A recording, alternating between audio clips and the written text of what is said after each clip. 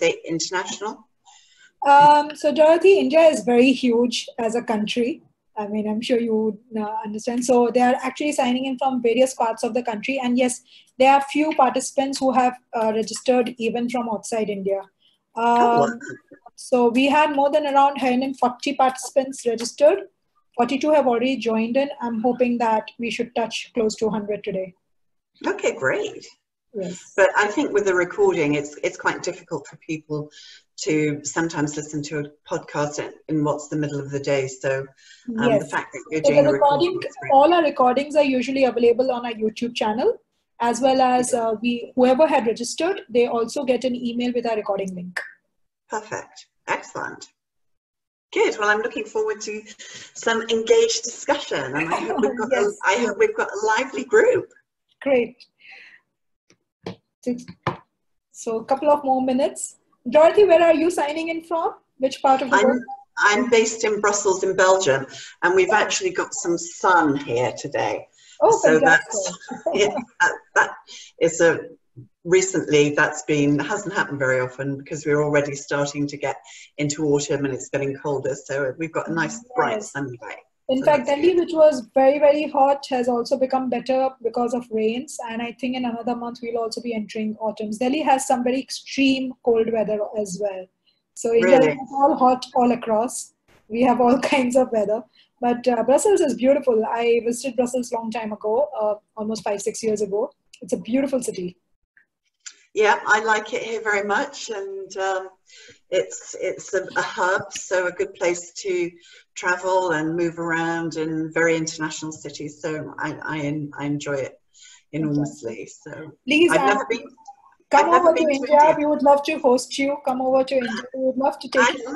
I'd love to come. It's on my bucket list, but I get so busy that I can.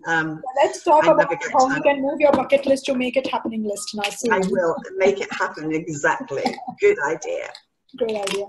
Great. Thank you so much, everyone, joining in. We are starting. Hi, everyone. For some of the people who you have met in various programs, and some of the people who have met me, my name is Sarika Bhattacharya. I am the founder and the CEO of Beyond Diversity Foundation. As some of you all know, Beyond Diversity works in the space of building inclusive workplaces and communities. And we also create a lot of mentorship programs as well as learning discussions, where we want to make sure that the leadership as well as the workforce is getting equipped with the new ideas, new business trends, as well as how they can manage the complexity and the diversity within the communities these days. Today, we have Dorothy Dalton, who is joining us. Welcome, Dorothy. Thank you so much for joining us. Hi, good morning, good afternoon. Yes. So Dorothy, in fact, is a global talent management strategist. In fact, she has a very long list of accolades and accomplishments. So I will try to do some justice to it, Dorothy. Excuse me in case if I'm not. Okay, keep it brief. She has been actually working in the diversity space and talent acquisition space to help create inclusive workplaces. She is the CEO of 3+ International, which supports organizations in achieving gender balance. Very akin to the work which we do, Dorothy, back here in Asia. Yeah. And she's not only an inclusive recruitment specialist, but also a listed global influencer in the future of recruitment, a regular commentator and guest writer, speaker and trainer on workplace trends. She is an award-winning blogger and author of books, How Men and Women Apply for Jobs, How to Attract and Retain Female Talent, and Mentoring, the Ultimate Guide. A lot of you have actually joined us from our mentoring programs. Dorothy, just to let you know, we run a large award-winning mentorship program known as LEAP, which has actually worked with 500+ women across India over the last few years. Fantastic. And great. It has actually won recognition by Hillary Clinton in US in 2015, this particular program. So we would love to hear your ideas around it. And Dorothy is going to share about us today, leading with emotional intelligence. All ears, Dorothy, the space is yours. I'm looking forward to a very interactive and learning session. And my team is also logged in, and they're all willing to learn from you in the next 1 hour. Thank you so much for joining in. Thank you. I'm delighted to be here to talk about what is a very hot topic. So leading with emotional intelligence. I mean, it should be one of these subjects that we can all cope with really easily, but for some reason, it's something that a lot of us, or most of us, struggle with. And that has some serious repercussions for our careers, our personal well-being, our organizations, and basically how we're blocking ourselves creating inclusive workplaces.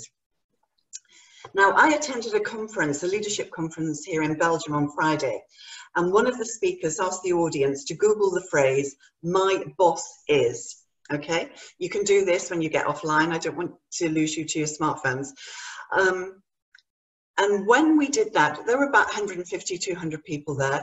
Not one person found a positive remark. So it was, my boss is an idiot, my boss is a micromanager, my boss is a bully, my boss is. They were all negative comments. And this ties in, oh, my boss was an idiot, by the way. I don't have a boss, but if I had one, it would be an idiot. So I attended, in this conference, they also talked about Gallup, the Gallup results on workforce, global workforce engagement, which is a report which has been out since 2017. And that tells us that 63% of employees are not engaged with their managers or with their organizations. And one of the lines says, at least 70, and I'm quoting this, at least 70% of variance in employee engagement scores is directly linked to the manager. So in plain English, okay, leaders make or break motivation within their teams. So I read when I was prepping for this webinar that in India engagement is at 22%. So if anyone wants to jump in and correct me, I'm happy to be corrected. In China, it's 13%, okay? So this means there are a lot of unhappy people in their jobs, right? So it means that the leaders are maybe not doing things as well as they could. And perhaps it's time to reevaluate the qualities we assign to our leaders and the qualities that we value. So if we're not leading with emotional intelligence, which is at the heart of employee engagement and inclusive workplaces, what does this mean? What are the downsides? Absenteeism, right?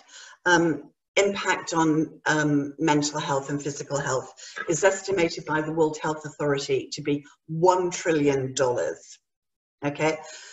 Absenteeism from work in the EU is 6% of working time. In the US, it's 1% of payroll. So the implications for organizations are huge. We hear about poor interpersonal relationships. Me too. Increase in sexism and harassment. 90% of women experience sexism and harassment in the workplace. Impact of incivility and bad behavior is on the increase. And research from Porath and Pearson say it's actually millions of incidents every day and is increased by 13%. But the other thing we will never know is we don't know what isn't raised. 75% of harassment, whether it's sexual harassment, moral harassment cases, are not reported. And research from Deloitte tells us that employees, 75% of employees witness something that damages business success without intervening. So this passivity, we're colluding with creating unhealthy workplaces, which are not good for any of us. And switching from leading with a more rational level of or type of intelligence to a more emotionally intelligent leadership style is recognized by all research to be the way forward. So if anybody wants to pitch in, correct me, chip in, or has any comments, make sure that you put your comments into the chat. I'm going to be engaging you as we go along. I had a really nice introduction. And one of the things that I do in my role is that I'm a practitioner as well as being a CEO. So I'm actively involved in working with leaders, trying to recruit inclusively, recruit and develop inclusive leaders. And it's important that we try and focus on these skills and work on them so that we can make our workplaces better places for all of us. Now, I'm going to ask you a question. Which leaders do you think exhibit high levels of emotional intelligence? So just like that, just think of somebody that you think comes across as, in the international environment, as having high level of emotional intelligence, and put your answers in the chat box and someone will monitor it, and we'll stop in a couple of minutes and go back and review that. Are you okay with that, Sarita, if we do that? Yes, thank you. So please do put your messages on the chat box and we will look at it. People have already started putting it. Thank you so much. Okay, excellent. Do you want me to wait for a bit to get some feedback, or shall I carry on? People have spoken about Oprah Winfrey, Michelle Obama, Barack Obama, Jacinda, Tyra Banks, Modi. Narendra Modi is a very big favorite these days. Ratan Tata, again, one of the very famous business leader out here. Modi, Okay. Modi fans out here, and Obama fans too. Deepak Chopra. Deepak Chopra was mostly a writer, spiritual writer, yes. And again, a Modi fan.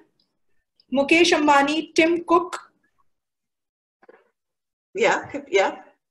I was Obama, thinking I think the largest numbers are Obama, Ratan Tata, Modi. One person has written Richard Branson. Indra Nooyi, does anybody put her in, or Ursula Burns? I mean, I think the point is, Aishwarya Rai is exhibiting high level of EI as a leader. Okay, that's a new one, right? Richard Branson, Justin Trudeau. Justin Trudeau is a good one. Tony Shea. So quite a few of them are there. Okay, so excellent. So I think we have in our heads how we imagine a leader who works with high level of emotional intelligence. So let's drill down a little bit into the detail now. So what we're going to talk about is, we're going to talk about what are the components of emotional intelligence. We're going to talk why emotional intelligence is important for personal and business success.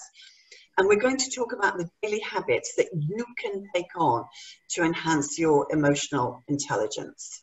Okay, so let's crack on. Emotional intelligence is the ability to accurately identify your own emotions as well as the emotions of others. It's about being able to utilize those emotions and apply them to tasks such as strategic thinking, problem solving, and to foster better relationships to achieve better results. So this concept of emotional intelligence has been around since the early 90s, when it was introduced in Yale University by psychologists John D. Mayer and Peter Salovey. But it has been developed by Daniel Goleman, who has become really the international expert on this. And he found a direct relationship between the emotional intelligence of a company's staff and the company's success. And we're going to dive into this a little bit in detail. That's just another definition, and it basically just sums up what I've already mentioned. So let's look on components of emotional intelligence. Daniel Goleman, the author and expert, says there are 5. And one of the ways to think about this, have you ever done something yourself and thought, oh my gosh, why did I do that? What was I thinking? Or have you ever watched somebody behave in a certain way and you think, that's going to go wrong? So not using our emotional intelligence can sometimes be responsible for poor decisions, actions, and ultimately poor results, and impact negatively our relationships. So individuals with high levels of EQ are able to communicate better, reduce their anxiety, diffuse conflicts, they're less stressed, they improve relationships, they empathize with others, and they seem to be able to overcome life's challenges in a way that others can't. So Goleman suggests that there are 5 components: self-awareness, self-regulation, motivation, empathy, and social skills. And we're going to talk about these in detail in a minute, but first we're going to talk about how they impact our success. So if anybody has got any comments, keep putting them in the chat box. So why are they important for career and business success? We all know people, don't we, who just think it's effortless. They can walk into a room, they know everybody, everyone shakes their hand, they deal with difficult situations gracefully and graciously. they make others feel relaxed and at ease, and people are very willing to help them, support them, and go the extra distance to make sure that they succeed. And experts agree that this type of intelligence plays an important role in success. And some have suggested that emotional intelligence is more important than IQ or academic achievement. So let's have a look about how it impacts our personal and career success. It helps us build better relationships. People who have emotional intelligence, they take ownership for their emotions, their work, everything they do. They hold themselves to account, and they are willing to be held to account. They diffuse conflict. They never get into these emotional spats, whether it's online or by email or in person. They're able to find win-win solutions. Difficult to offend, can neutralize criticism and take constructive feedback. They can even take unconstructive feedback. Positive thinkers. They forgive, they don't dwell in the past. So it happened, I've learned from it, let's move on. Get things done. People come to them because they achieve things. And finally, Goldman says they have a sense of humor and they're fun, so they're fun to be around. They make being in a relationship with them, whether it's a personal relationship or professional relationship, it's fun and rewarding. And don't forget that a lot of these things are my personal opinions. So if you think I've left anything out, don't hesitate to put it in the chat box. I'm always open to learning other people's ideas. So let's ask you another question. Anyone on this call finds emotional intelligence a challenge? Do you find it difficult to carry out any of those behaviors? Put your answers in the chat box and we'll just have a listen. Yes or no is fine for the time being. Who finds emotional intelligence a challenge? Hey guys, looking forward to your answers to this. We get yes, no, don't find it as a challenge. Sometimes managing anger, especially in the time press situations. I personally believe, Dorothy, it's very difficult to maintain that a very ambivalent or equivalent stage throughout. There will be sometimes very stressful and sometimes very difficult situations where even your anger or your stress takes over the best of you. And that's something I find it as a very big challenge during those times. Yeah, and I think it depends if you're a reactor type of person, which I am, sadly, or a retreater, and neither are ideal. And I think we all have to work on. I'm very much a reactive kind of a person, but over the years I have decided to observe silence in stressful situation, move out and then move back again after 5, 10, 15 minutes or even a day, and not react to any emails immediately. So many times I've typed it out, deleted it, and then let it sit in my outbox, but not sent it. So some of those things have actually saved my day. But yeah, yes, the 24-hour rule's a good strategy.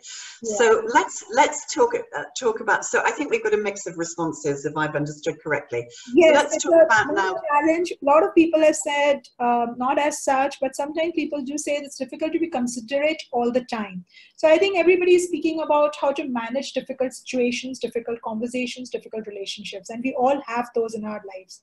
Without them, life would not be fun either. I agree exactly. Now we're going to talk about why emotional intelligence is better for business, and we're going to link it to employee engagement and creating and working in an inclusive culture.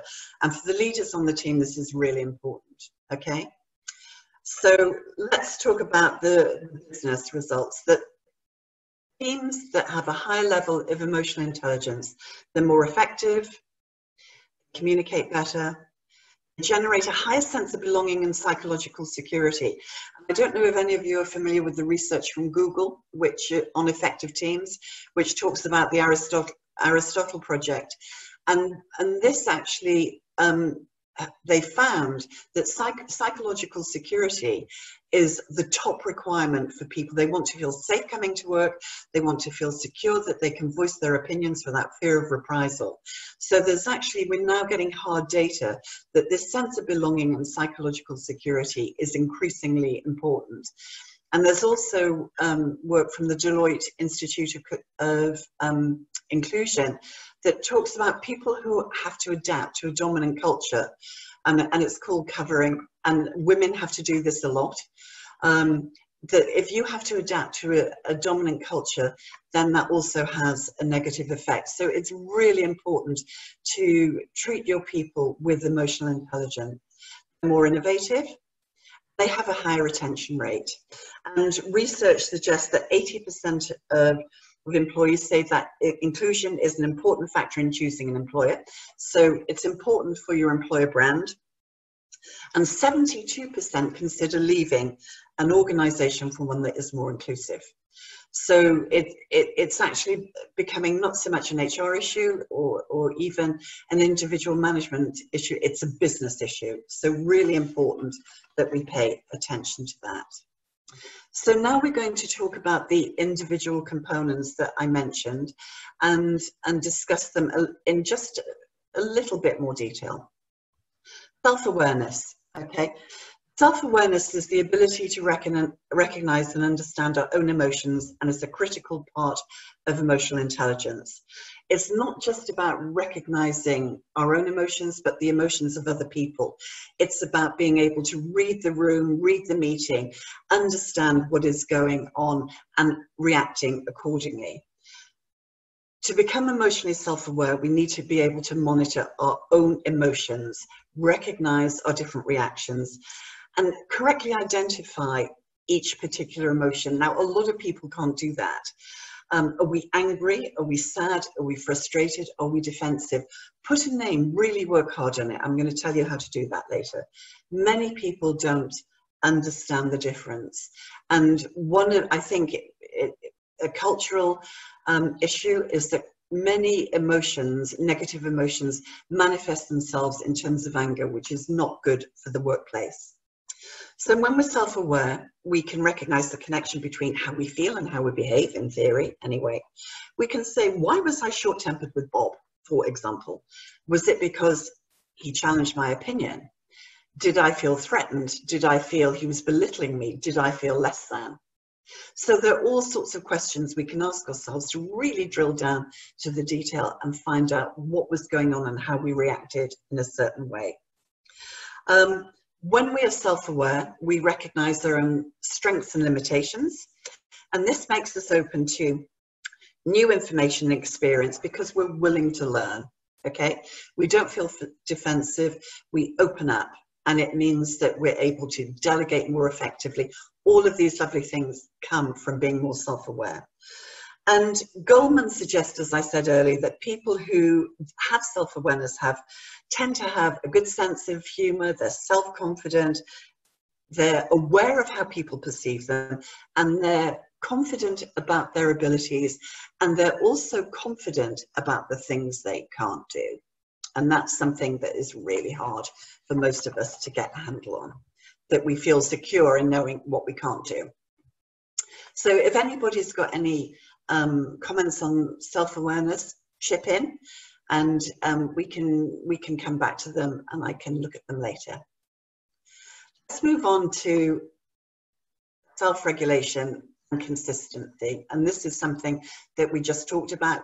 A couple of you put it in your chat box. Being consistent is really difficult. Emotional regulation is about our ability to control strong emotions by not acting on our immediate feelings in an impulsive or potentially destructive manner. So developing the ability to step back and reflect, particularly on our negative reactions and feelings, gives us the time and space to decide how we want to respond. And this allows us to act consistently.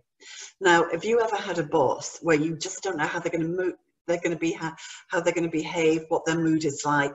You choose your moments for when you give them some information. Sometimes they're great, sometimes they're not, sometimes they're angry, sometimes they're silent.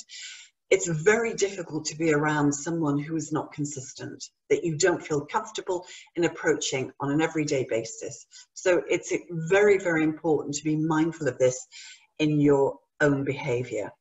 So emotional regulation helps us to listen better, and rather than either sounding off or retreating, which we talked about, reacting or retreating.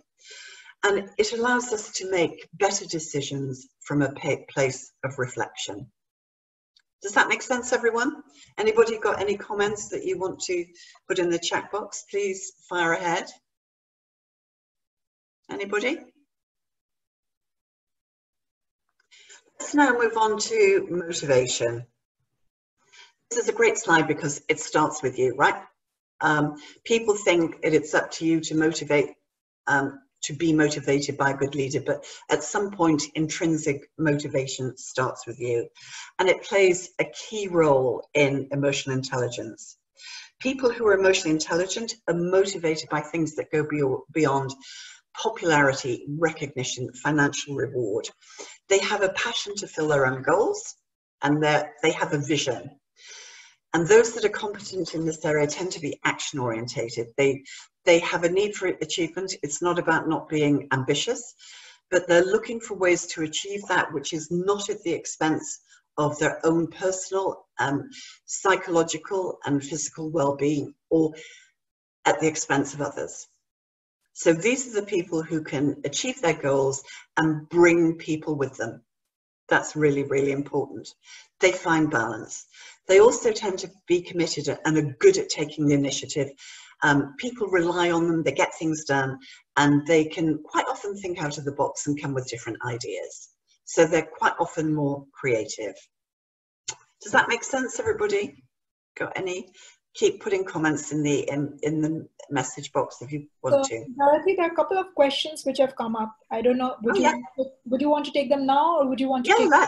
Yeah, absolutely. So we have Pankaj writing in saying, can we also brief how to notice or know what are some of the low signs of emotional intelligence, and how can an individual identify his or her level of emotional intelligence? I mean, are there any online tests or something like that? Yes, or maybe certain circumstances or situations to look out for, which kind of shows that the person has a low emotional intelligence and needs to rectify. I personally found that more than the online test, I have actually started looking at which are the situations where I am not at my best self as emotionally intelligent. And I started recording it over the years, and I've started some of my close friends and colleagues asking them to point it out to me, which also helped me as a feedback. I think a kind of a 360 feedback at times helps you to understand where you could possibly go wrong and which are the ways you can possibly mitigate that. I don't know if that makes sense, Dorothy. All yours for Well, I think what we're going to do is to just put this into the daily. I've got a section on daily habits for each component, so it might be better actually to wait for the very specific questions, and we can go to them on the daily practices you can do to make that. Is that okay? Yeah, one last question also. So maybe you would want to cover it now or later on. I leave that choice to you. One person, Annie, has mentioned, how can we make people realize that they're being inconsistent? And also one more person has mentioned that how do we deal with inconsistent people? So similar kind of a question. So inconsistency is one big issue which people are dealing with. And yeah, I think it's a massive issue. Let's park those questions and we'll deal with it in the daily habits. And it's about, and I'm going to talk about constructive communication. How can you convey that someone is behaving in a certain way that you find difficult to deal with? And we'll cover that in a bit more detail. So let's move on to empathy. I think everybody understands what empathy is. It's critical to emotional intelligence. And it's more than being able to identify the emotional states of others. It involves being able to respond in a way based on the information you receive, but it's not to be confused with sympathy, and quite a lot of people do that. So, for example, if you sense that someone is feeling sad or hopeless, it's going to impact how you respond. You might be more sensitive, you might show more support, you might make an effort to cheer them up. You're not going to get depressed with them, okay? And a good example of this is if someone has to deliver negative news, maybe a firing or a poor review. You feel badly that you've got to do this, you empathize with the person. But empathy is encouraging them to find a new job, to show them ways they can improve, to give them helpful suggestions. Sympathy is feeling so badly for them that you don't actually deliver that, okay? So it's about recognizing your boundaries, understanding ways in which you can deliver news of any kind, understand someone's position, but you don't necessarily have to agree with them. And that can be very difficult to find the fine line between that. So those with high levels of empathy understand quite often these subtle signals in workplaces. They understand the office politics. They know what's going on behind the scenes. And this helps them to navigate ambiguity and uncertainty. And in today's agile workforces where people are based remotely, all of these things where communication is more remote, it's quite difficult to get a hold on that. So, and I'm going to give you some examples of how to become more empathetic. Let's talk now about sort of social skills. Sorry, I've gone too fast. Being able to interact well with others is obviously an important social skill. We talk about the people who are able to work the room, people and are attracted to them, that they're like a light, and people, they're like moths around a lamp bulb. But this is critical in a workplace. It's about building relationships, rapport, and they tend to be really good communicators. They have active listening skills, good verbal communication skills.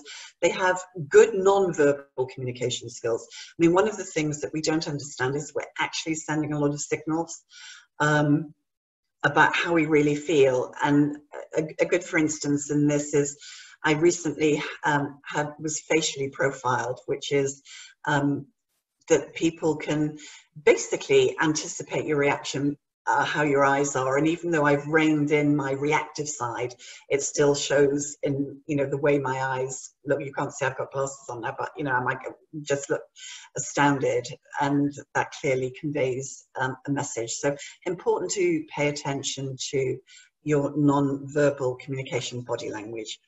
And this is vital to all leadership. It's combined with persuasiveness and negotiation skills, all of these wonderful soft skills that are so hard to acquire. So in today's business environments, and as I said, where people are spread remotely, and a lot of us are communicating online via Slack or chat box or intranets, all of these things. There's even a new language with emojis. We can convey the wrong message in a nanosecond. And just to give you for instance, a friend of mine broke his leg, and instead of sending a sort of sad face crying emoji, I sent laughing out loud emoji, which clearly was not impressed at all. So very careful, particularly with your online communication. Research suggests that 30% of online communications are negatively received. So who thinks emotional intelligence is an innate quality? So put your answers in the chat box. Do you think this is something that you're born with? Let's see what you think.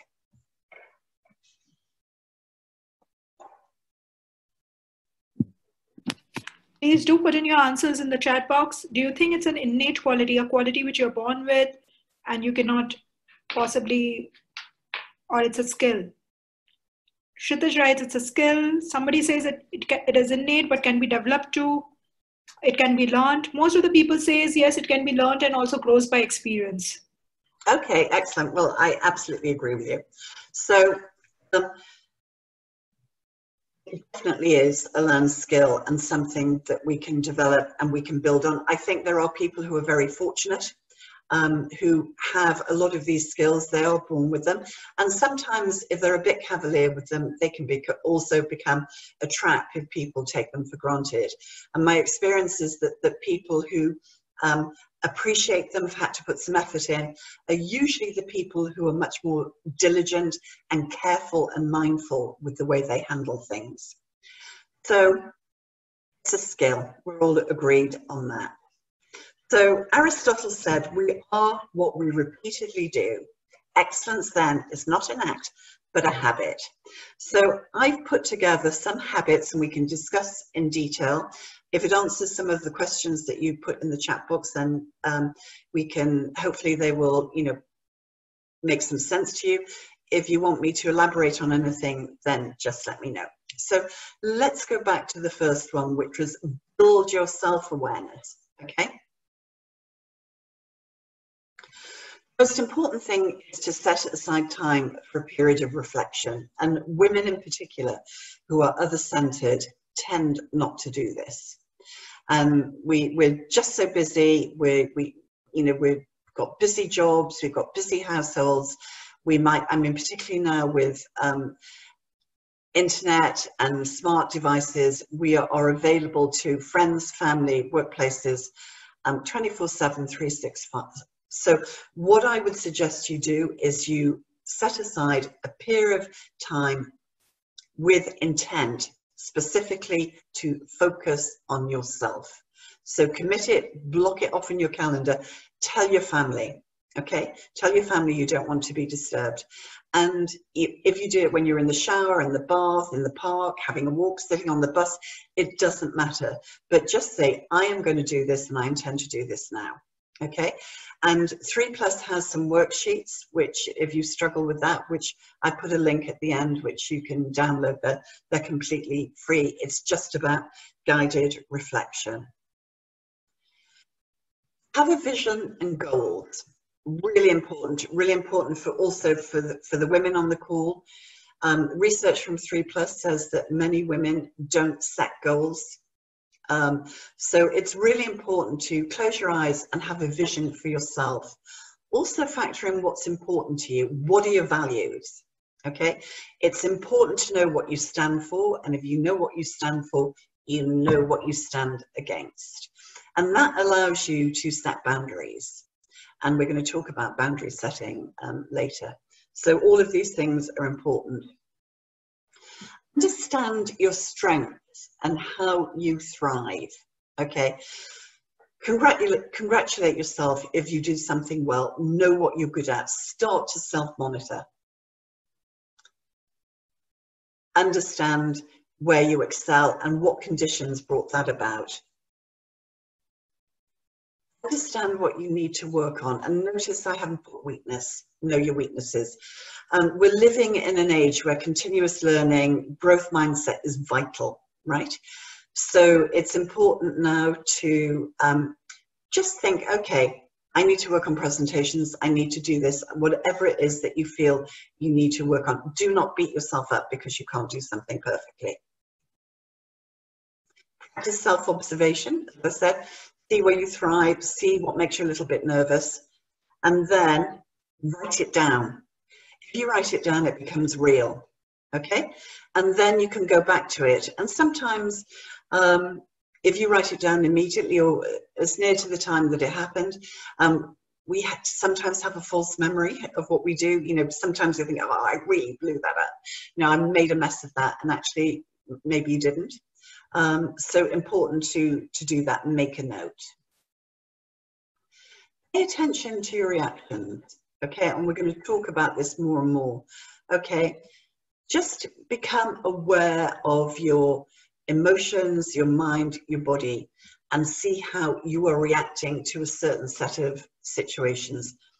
See if there's a pattern. And when you recognize the pattern, make a note of it, and then you can go back and work on it. And then understand your trigger points. So going back to Bob, You know, did Bob make you defensive? Why did Bob make you defensive? Understand that maybe perhaps you need to be more open to receiving feedback, or maybe it's a certain type of bias that you might have.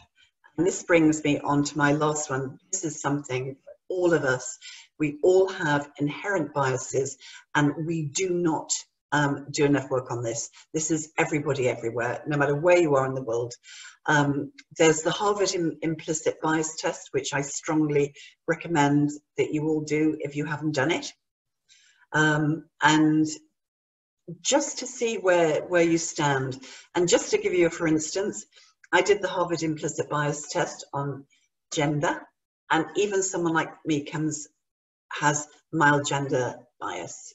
Okay, so it can be a bit of a wake-up call. So just do as much as you can to try and look into yourself and find out how you are, and then we'll come up to how other people might see you. So does that make sense? Does anybody have any comments or anything they want to put into that little piece there? Anybody? I think people are listening to you, Dorothy, so we can possibly take the questions and the comments in the end. Okay, fine. Okay, so anyway, if you've got anything specific, put it in the chat box. We'll get to it at the end. Self-regulation. Now, this is something I've struggled with over the years, and it's taken a lot of coaching to get myself where I can get into business neutral and to be mindful and a place of reflection. But the first thing is you have to take responsibility for your feelings and behavior. I don't know if anybody who's got any kids and your kids said, you made me do that. Okay, no one can make you do anything. You are the only person who can be responsible for your feelings and behavior. And it's not your organization's fault. You have options. They may not be great options, but you still have options, and it's your responsibility to explore those options and maybe make informed decisions. Manage your stresses. We talked about self-awareness. So you're starting to develop patterns of observation. You know that you get really upset when someone challenges your opinion at a meeting, or it's just that people like Bob really tick you off. But you have to look at what your stresses are, and you have to learn to manage them. Do you need to breathe? Do you need to not send that email? Do you need to step out of the room? There will be lots of things you can do to give yourself breathing space to reflect. The other important thing is to anticipate how you're going to feel and how you will react. So you might know that when you meet Bob, or you go into a meeting and someone challenges your opinion, that you sometimes feel defensive. So prepare yourself for that.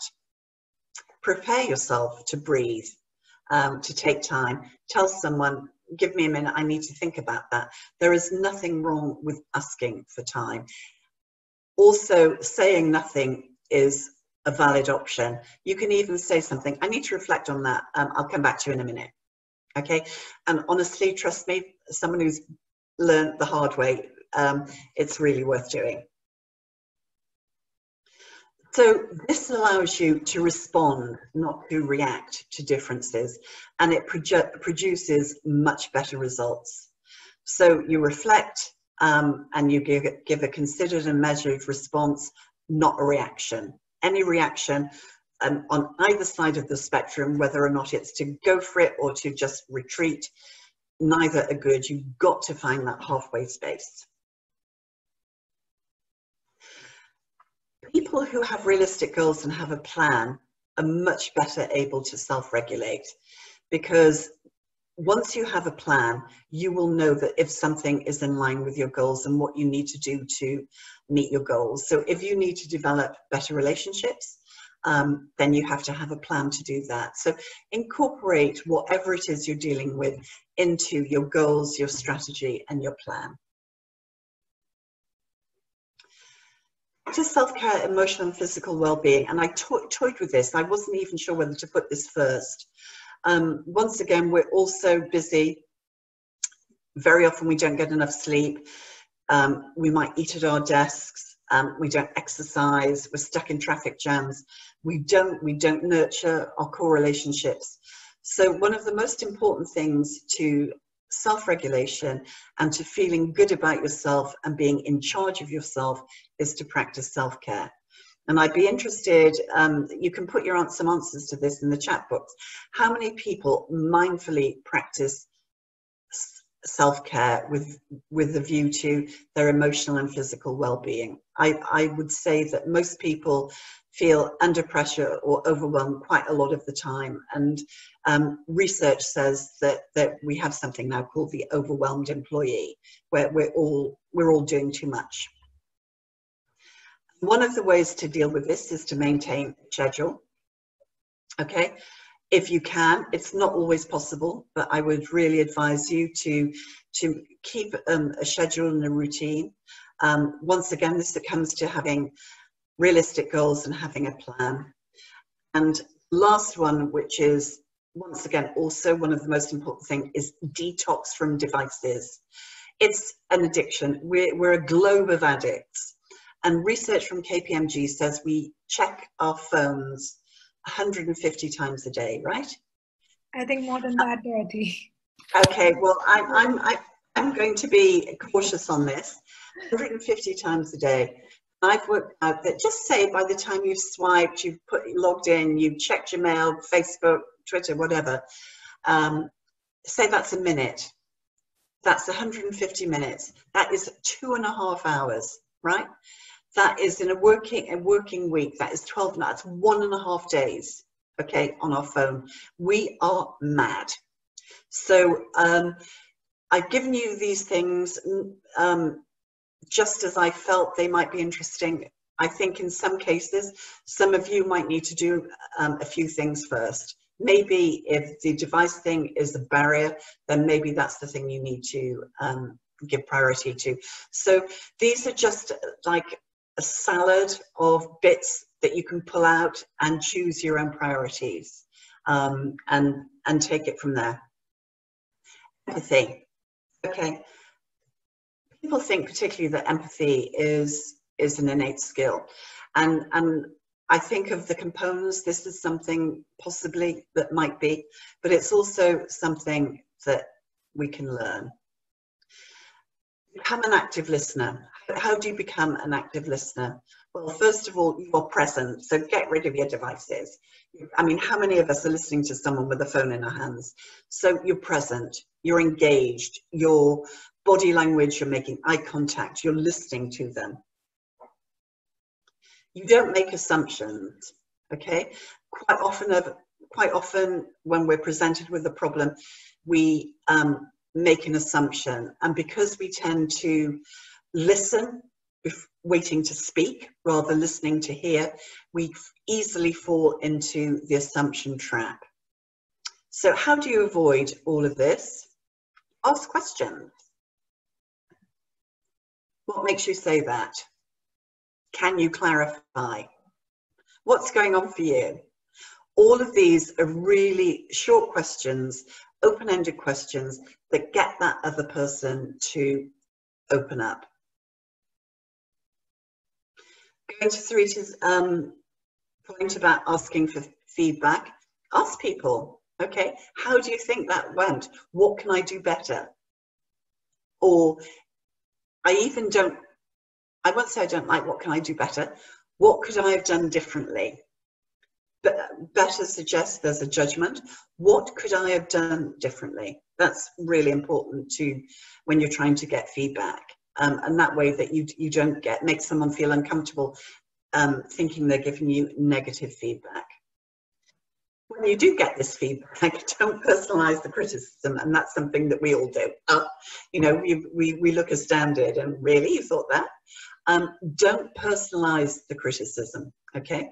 Take it. I hear what you say, okay? Can you elaborate on? Can you clarify? Help me understand what you meant by that. Okay, what do you think I can do to work on that? Look for concrete and tangible action points. Does that make sense, everybody? And then finally, recognize and reward. That's something, one of the key connectors between burnout in men and women in organizations is lack of recognition. And that's something that happens in non-inclusive workplaces and in teams that are not led with emotional intelligence, okay? We don't recognize and reward. We don't recognize and reward the people on the team. Great job, thank you. I worked with one group in Greece where people didn't even say hello and good morning. I mean, it just seems astonishing. But it's important even just to recognize that that person is there.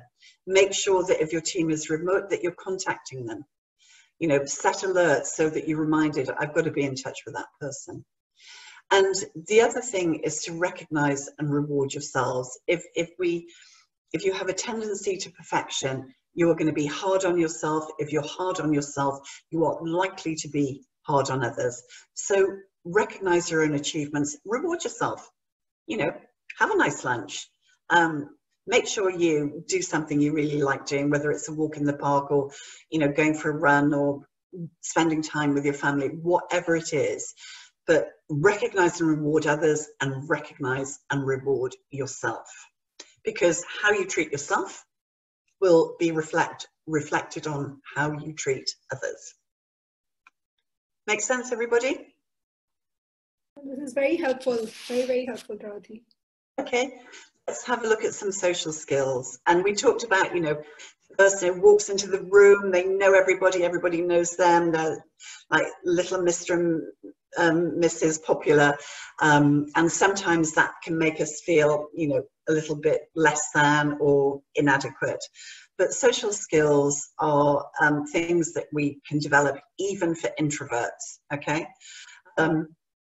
We can be approachable and open, okay? And one of the things about inclusive workplaces is that leaders expect their reports to be approachable and open, but they're not approachable and open themselves. So they quite often say, I didn't know so-and-so, why is so-and-so leaving? I didn't know she felt like that. And it's probably because you did not create an environment where that person felt comfortable communicating with you. So be approachable and open and create an inclusive environment around yourself. Positive, okay? Be positive in your body language. If you're sculling around the corridors with a scowl on your face and your shoulders are drooped and you're looking miserable, you know, nobody is going to come up to you and approach you unless they think that, you know, something is wrong. They might think you're sick and they'll say, you know, what's the matter? But if you want to be seen in a positive way, then you have to present a positive attitude. Devices. Again, and I'm repeating this because it's a massive problem. And I've been in networking events where people are on their phones. I've seen people sitting on a sofa texting each other. They're sitting next to each other and they're texting each other. Someone might send an email to a person sitting 2 meters away. Get up, go around, knock on their pod, whatever it is, and speak to them. And we've even reached a point in our culture where when people get voice calls, they're not called telephone calls anymore, they're called voice calls, they consider that to be an intrusion. So somehow or other we have to find a balance between, you know, the disruption, but also, you know, maintaining interpersonal relationships. So please talk to people. I mean, that's something that we can all do. So network and build alliances. This is something that women tend to be weaker at than men. I'm gender stereotyping a bit, but I'm going to do that. Women quite often have great personal networks, but they don't leverage those networks for business advantage. They sometimes lack key alliances at a senior level. So really important as part of your plan is to network, build alliances, get that support. And this is very important if you have a problem. Then you've got that network in place.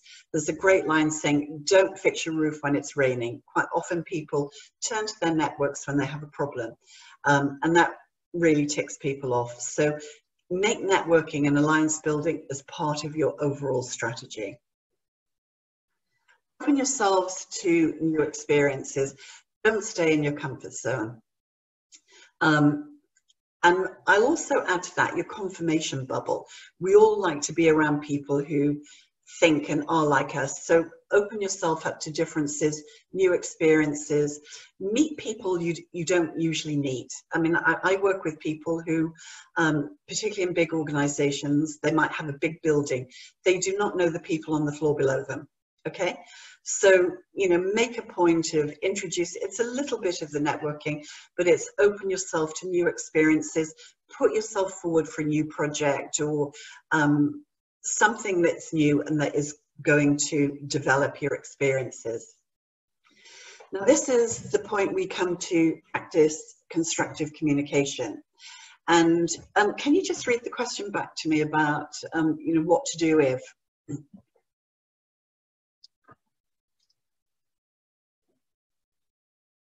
I think you might, yeah. The question which came in initially was how to actually work on the inconsistencies. And I think, Dorothy, with your daily practice habits, a lot of these kind of questions are being answered. So inconsistency was one question which happened. The second question which has come in recently is sometimes asking for feedback. You've mentioned over here that seek feedback. But sometimes asking for feedback is considered as being weak, wanting for approval. This is a question, I don't know who is written because it's coming from an iPhone. The name is not there. What is your perception, Dorothy, on this? Is asking feedback really weak? I don't see so, but I would like to hear your... I don't think so, and I think it depends on the language that you use. Exactly. And in fact, the last point is the power of language. So if you say, you know, what was your reaction to that? How do you feel about that? Was there anything I could have done differently? So if you use differently compared to better, that opens up a dialogue. And the most important thing when you are wanting feedback is to keep the dialogue open.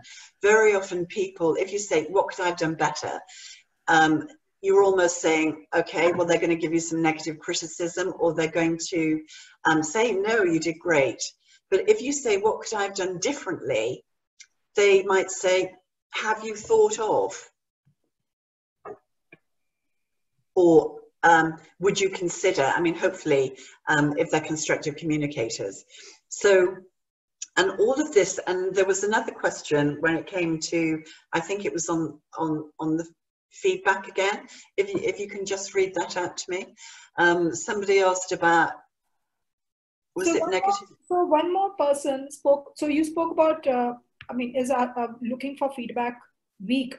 Which you answered, it's not. It no, it's not. But use what could I have done differently? Yeah, and there was one other.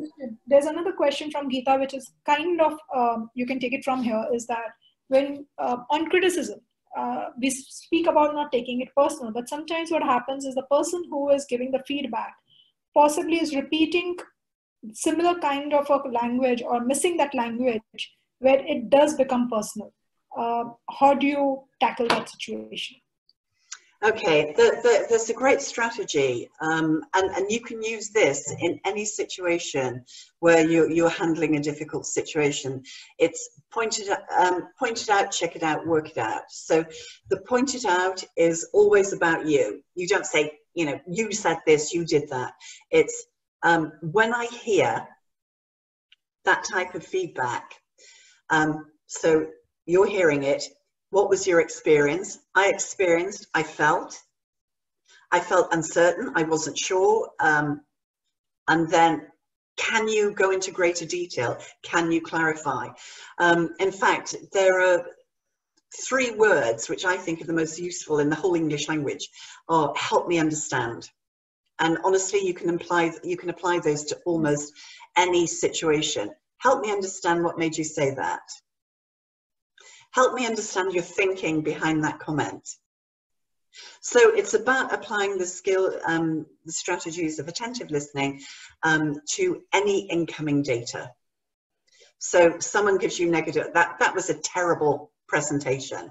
Okay, well, clearly that person is not used to communicating constructively. Help me understand what made you say that. Sure. And they'll say, well, this, that, and the other. Can you clarify? And it's also, I mean, you can use that when you see instances of sexism, bullying, harassment, negative feedback. It's a goldmine. Help me understand.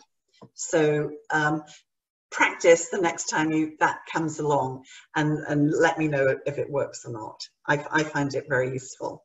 So it's about just opening it up, diffusing the situation, making it into a dialogue. That's what I mean, the power of language. So your vocabulary selection is really important. So someone says, that was a terrible presentation. Really? You know, really? Well, I think that's a cheek. So that's your reaction. And you can say, oh, okay, well, I hear you. And help me understand what made you think that. And ask for precise details, okay? Which elements did you think were terrible? You know, and really push to drill down into the detail. And you find that when people make these sweeping generalizations, they will usually dial back. That's my experience anyway. So I hope that was helpful. That clarifies quite a bit. Thank you. Thank you. Okay, so let's move on to motivation. And once again, it's the positive thinking. You've got to look positive. You've got to commit to a growth mindset. You've always got to be learning in today's environment, because if you get left behind, it's very hard to stay up to date, and people will discount you. Get comfortable with discomfort, okay? And I like this, because if somebody asks you to do something, don't think that's not my job, or I'm not good enough, or I'm not skilled enough. Women, when you're applying for jobs, you self-deselect with 60% of the job criteria. Doesn't matter, go for it. You know, you might not feel totally comfortable, but go ahead and apply. Another important thing is to be willing to ask for help, and that makes us a little bit vulnerable, but it also shows that we're motivated to learn. You know, just asking people. Most people are really delighted to help. And once again, it's about navigating adversity. We all have setbacks. So instead of seeing this as failure or a disaster, just think of it as the learning experience and how you can incorporate that and move on. It is not the end of the world, okay? Life as you know it usually won't stop. It's what can I do to grow from this? What can I learn from it? How can I stop it happening again? And what are my next steps? So it loops right back to the self-awareness and the self-regulation. And you can see that all of these are completely intertwined. Now I'm going to talk about how we self-sabotage. Let me count the ways. These are just a few. We speak before listening. We interrupt. Okay? And quite often, because we've interrupted, we speak before listening, we don't know the story. We're going back to the making of some assumptions. We complain, okay? We complain about the organization, our boss, our colleagues, you know, the cafeteria, the coffee, it doesn't matter. We're complaining about everything.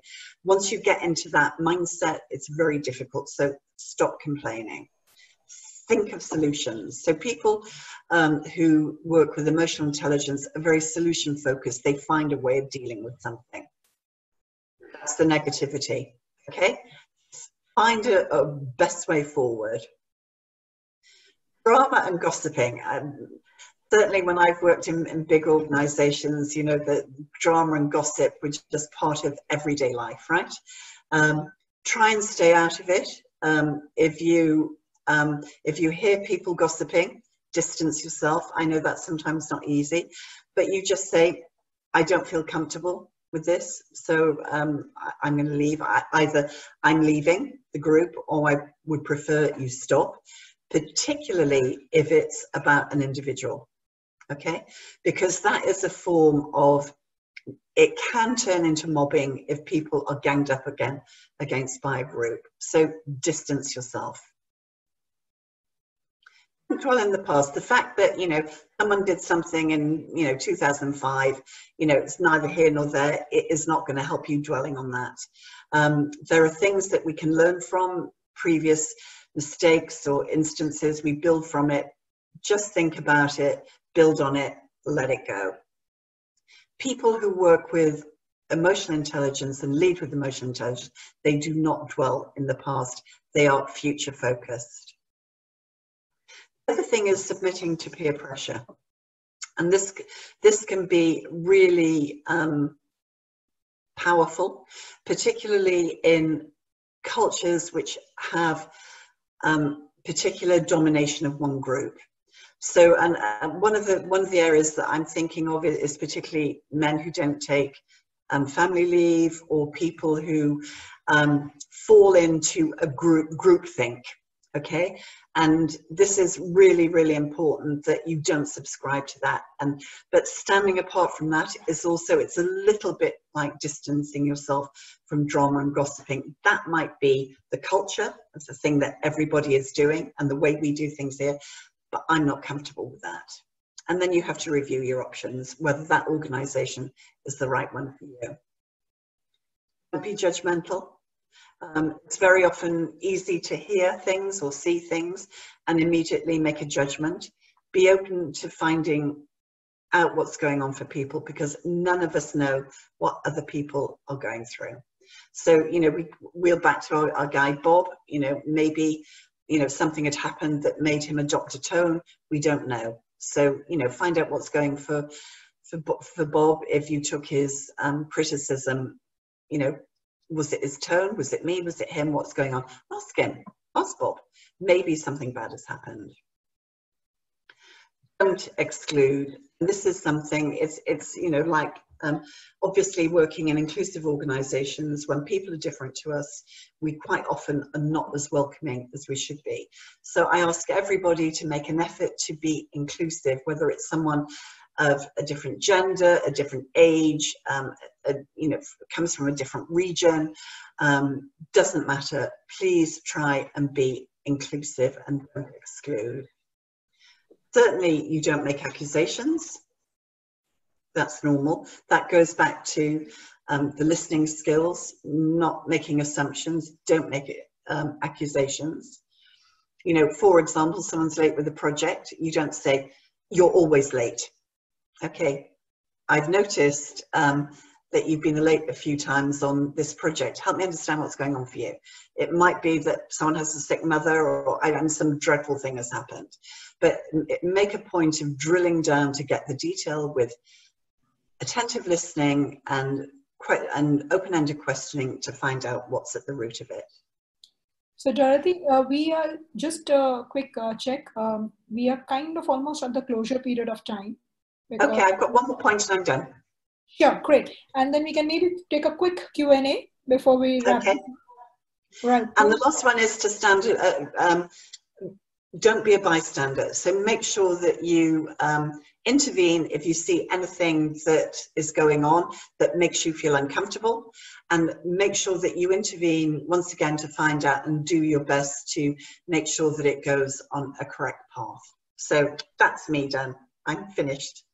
Well, then here's the make it happen. I won't talk about this slide, but it's the coach or a mentor, join a group, read blogs, talk to your colleagues, and seek different peers. The fact that everyone is part of this group, seeking a mentor, finding people, finding peers is a very good start out here. Thank you so much, Dorothy, for that. In fact, I learned quite a bit, and a lot of things added on my to-do list on everyday habits. Thank you so much. That was so precise in terms of each and every aspect of it, which has given me a lot of food for thought. We will take a quick Q&A. If you have any questions right now for the next 5 minutes, then we can quickly, take it up. Yes, there will be a slide deck available. In the sense, there will be not a slide deck. This particular video would be available on YouTube channel. You can use that video for your slides, but we will not be sharing any slide deck. Somebody wrote about this, not being a bystander. Payal wrote about this, not being a bystander and speaking up isn't always taken in a positive manner and may backfire as well. What's your take on that? I think it depends how it's done. And I think that there are two things. If you see something happening, it obviously depends on the incident. I mean, some incidents can be quite serious, and you might even have to call the police. But if it's just a minor incident, it goes back to the constructive communication. You can either do it at the time or later. I noticed that this happened, or you did this, and I don't feel comfortable with that. And I'd like to feel confident that going forward, it's not going to happen again. If it happens to a person, if someone, for example, a sexist comment, rather than making the target twice a victim, so you don't say, don't pick on Susie, rather make it about, when you make sexist comments to Susie, I don't feel comfortable. I would like you to stop doing that.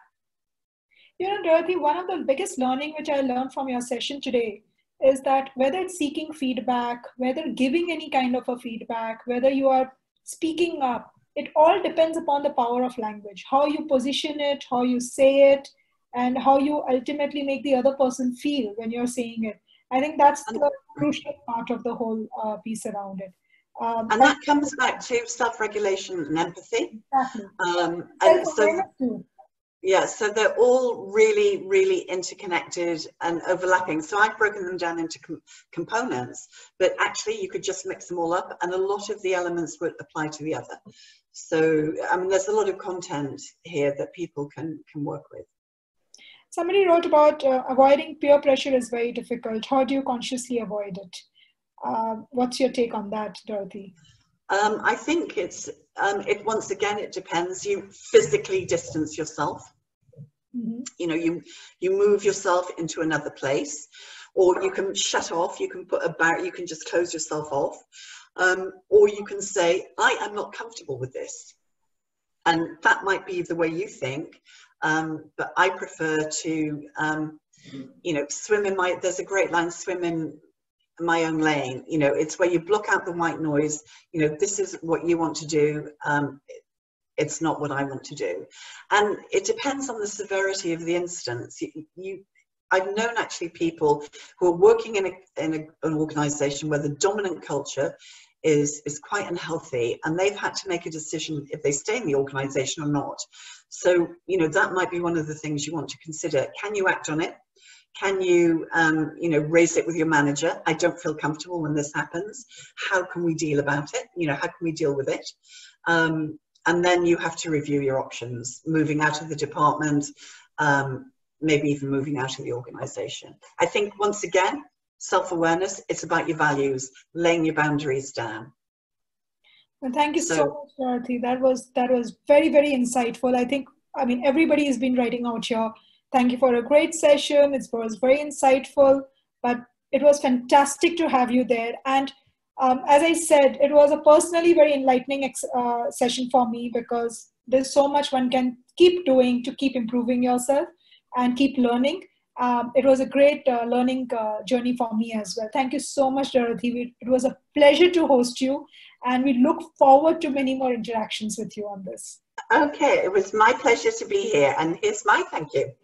Oh, thank you. Great.